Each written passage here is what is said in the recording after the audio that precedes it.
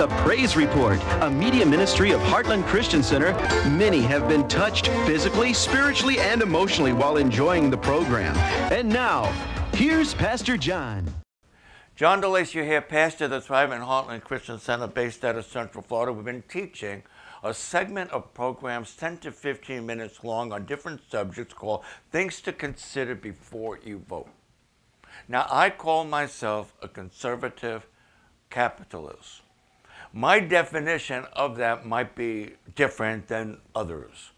So let me narrow that down. I believe what the Bible says. I'll give you a scripture here. For even when we were with you, this we commanded you, that if any would not work, either should they eat. That's in 2 Thessalonians chapter 3, verse 10. Now, I'm not talking about not helping the needy. I'm not talking about not helping somebody who's down and out. We do that. We do that.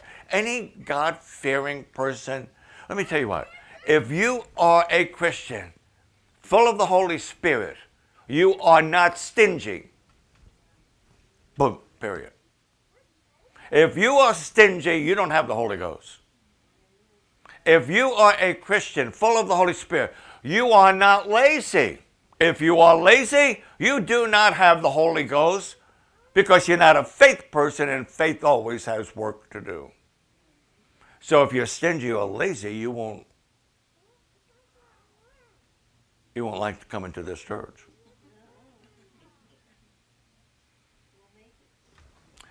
Because I believe that if you are a Christian and you have Holy Spirit, you want to help the needy, you want to help the poor, you are a giver, you're a tither. You give alms to the needy, you help the widow, you help the orphan. I know that. But there are people who make a living out of it. This is what I'm talking about. So those people who say, well, we are hard, we don't want to help the down and out. We want to help the down and outers. There's a story in the Bible where there was a man, he was lame for some 40 years, and he saw the apostle going to the temple. And when he saw the apostles come, he put his hand out, or his basket out, or his cup out. I was in the Holy Land, and I had to go to a tunnel to walk through it to get someplace. And in the tunnel, there was a man laying on a cot, and he had a cup in his hand. Well, he's sleeping. So people could go by and put my money in it. That was called sluggard and slothful. I was driving down Colonial Road in Orlando, by Powers, Pine Hills, down that way. I saw a man, poor guy. He had a cast on his leg, a brace, all the way down. It was white and had straps on it. And he was there, and people feeling sorry for him, giving him money. My curiosity arose, and I watched him. I drove around the block, and he came back. He went into the alley, took off the cast, got on his bicycle, and went down to the next corner. I believe in helping the needy and helping the poor, but I don't believe in people who make a living out of playing with our emotions and taking advantage and using the system for selfish gain. I don't believe in that because that is stealing. When you have an ability to work and you have an ability to make a living, you have an ability to do good, and you're taking it away from somebody who is working hard and because you don't want to? I love the video I saw on Facebook about this lady went out and she was walking all hunched over with a thing on. And did you see that one too? She was all hunched over. Oh yeah, they followed her. Oh, then she got in her fancy car, took off the clothes, and then she goes shopping in an expensive store. Those people are thieves. And if you're not careful, you're going to breed those kind of people. Not only that, you'll breed this kind of people. I'm making more collected unemployment than I was working. Oh, and they're extending it for me. What a deal. Why should I go get a job? Why should I look so hard? I'll just pretend that I am. I'll just fill out these forms, look like I'm looking at a job. How about these people? I'm getting more benefits. I have a job. My job is making babies. I found out the more babies I make, the more tax write-offs I get, the more food stamps I get, the more benefits I have. That's my job. All the Bible says, replenish the earth.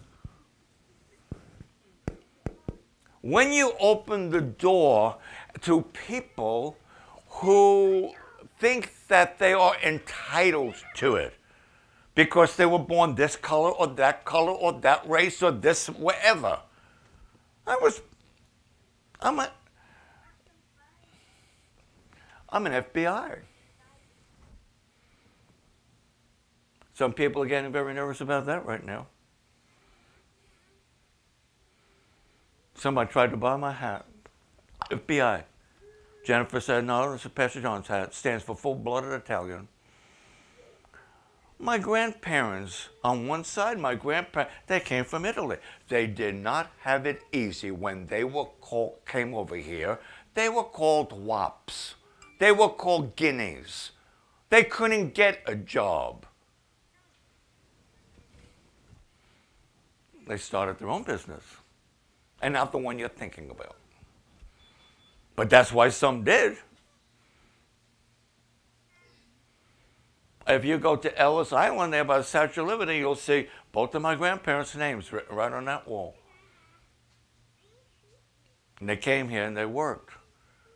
And my grandfather got a horse and a buggy and a pick and a shovel and a rake and started a landscaping business. Oh yeah, but you know, things have changed, Alessio. Americans don't want those kind of jobs no more. That's why we need the illegal people to come in and take those jobs. Because Americans, they want technology. They don't want to go to school for it. They don't want education for it. They don't want to pay for it. But they want the nice jobs. So we need the illegals to come in and take those jobs because they want to do the laundry. They want to clean the hotels. They want to mop the floors. They want to cut the grass. Americans don't want those jobs. So what's wrong with that? Let me tell you what's wrong with that. I wonder, flip side, I wonder how many men and women had landscaping businesses. And they had hard-working men and women working for them. But they no longer have that business because their competition hired illegal people and paid them hardly nothing, so they can't do the cleaning business no more. They can't do the landscaping business no more. They can't do the painting business and other people that you say Americans don't want those jobs. Don't tell me they don't want that. How many businesses went bankrupt because of it? Shazam. So here is the main reason now. Forget the money and all the things I just said. Put it on the back burner and think about this. When people are looking for entitlements and a man to take care of them, a government to take care of them, they start voting wrong for the wrong reasons, for the wrong motive, and now they're not giving God glory for their paycheck or for their job or the ability to do it. They're giving glory to the government that they curse under their breath.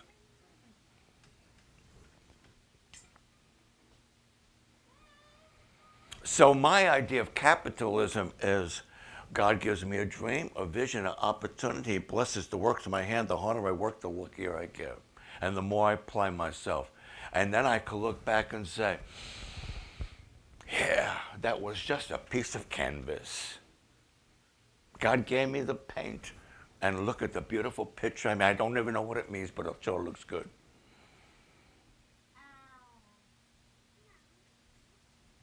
And you can look back and feel good about who you are and realize I was created in the image and likeness of God.